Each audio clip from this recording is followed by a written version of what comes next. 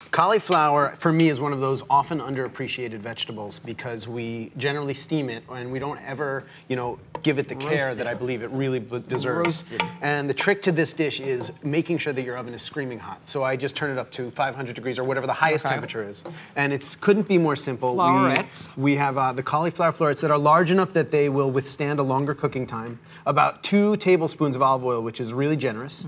And then 2 teaspoons of salt that I just sprinkle over the top. And then what I would generally do is just kind of give it a stir with my hands and put it right in that super hot oven. And if you have a convection function, that's even better. And then we roast them. And when they come out, maybe after 15 minutes, you'll need to give them a stir. When they come out, they just have this sweetness. I wouldn't have any for the table. I would have eaten them all.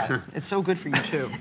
And the last thing that you want to do is overpower them. So we have some hot cherry peppers that we've sliced up, and we just toss those in about a half a cup. Are those like out of the jar? Right out of the jar, B&G. I mean, in the summer maybe you pickle them yourself, but in the winter, some chopped parsley and some of the pickling liquid. Right in there to flavor the liquid from the pickled cherries because it has so much flavor and a little bit of spice. They're cherries. Pickled cherry.